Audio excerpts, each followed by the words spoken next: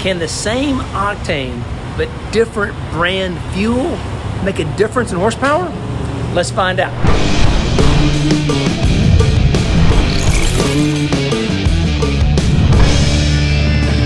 Okay, so we have got gas from brand A and gas from brand B, plus we also got a little bit of VP race gas just for fun. So let's go on the dyno and find out if there's any horsepower difference between these different brands of fuel of the same octane. Of course, that VP isn't the same octane, it's race gas, but it's gonna be fun anyway. Let's see what we find out. I had to bring in my ace, Dyno Don MacAskill here. What are we gonna do today, Don?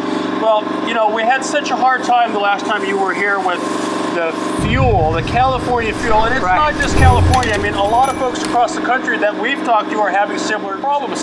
We learned our lesson from last time that we're not going to trust pump gas anymore. We just can't trust the pump gas anymore with as bad as it's been. So what we're going to do from now on is we're going to get our we're going to test these other fuels to see what the difference is between the store-bought fuels, and then we're going to make some baseline runs with the C20, and this will be the fuel from now on that we use for all the next tests. Exactly. So what we got to do right now is get the engine warmed up, make our baseline runs from the fuel we ran last time, then compare it to the fuel we normally run, just to see how much variable there was. We know there's a blend. We're scratching our heads. We know there's a difference between winter blend and summer blend. We've seen that forever.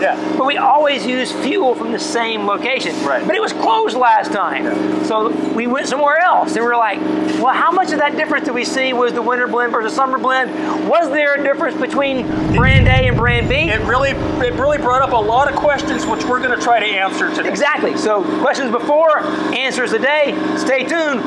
Dyno pulls are coming up.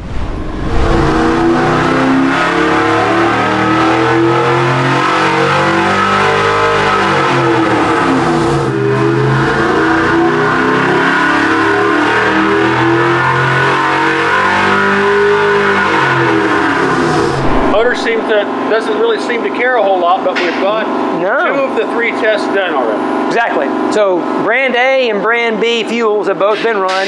Same temperature, same timing, same oil. They were the exact same of power. They were pretty close to power, which kind of leads me to believe that maybe they were kind of getting their gas from the same place. Who knows? We know there's no difference in power now between the same octane fuel, different brands, all that. So all both on the same day. Same day. So summer blend fuels, same everything, not a problem. So now we're making the change though. We're going to really try something that the motors really should be able to like. We're going to use the VP C20 in here now.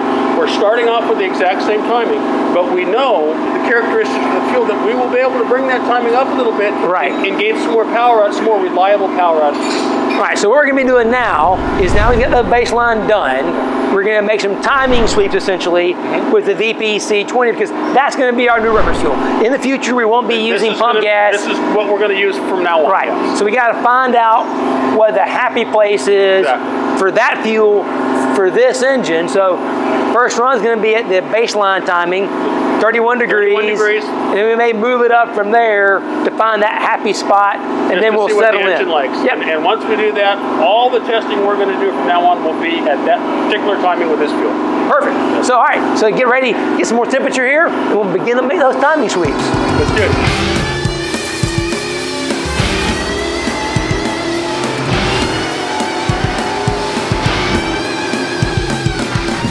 Our water temperature is up a little bit, so we got to give it a second to bring the water temperature down just a touch.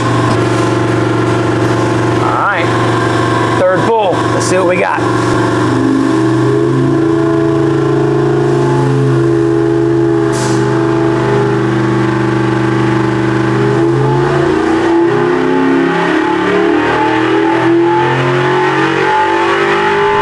Wow, okay, busy day.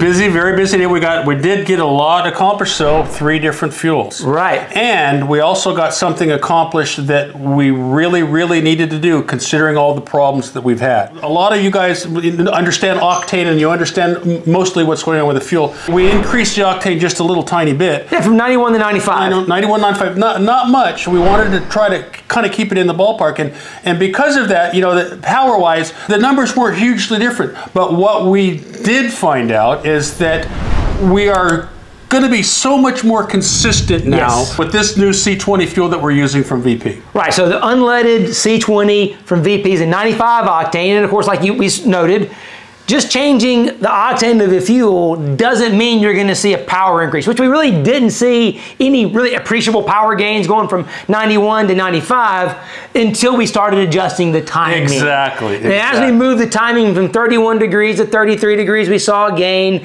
and then we went to 35 degrees to see what it did, and we could even hear it. It wasn't really happy. No, and then the dyno showed us that we went a little too far, which is what the dyno's going to show us. But that's the whole point of doing timing sweeps. Exactly. So we know the C20, it likes 33 degrees versus the pump gas like 31 degrees for 91 octane. So, hey, we got a new baseline, and now we can go summer, winter. We don't have to worry about the winter, summer blend fuels changing our numbers anymore. Exactly. So, you know, one of the things that we went through last time when we were so flustered by what was happening a few months ago is that our problem, we actually took timing out of the engine, and when you take timing out of the engine and you pick up power, what does that tell you? That tells you that you've got an issue with the fuel. So that's one of the reasons why we did this, is just for the consistency. Did we pick up a little power? Well, yeah, at 6,000 RPM, we picked up 4 or 5 horsepower. It's not enough to write home about, but what we did pick up was the fact that every time we get this fuel, no matter whether it's going to be in the summertime or the wintertime,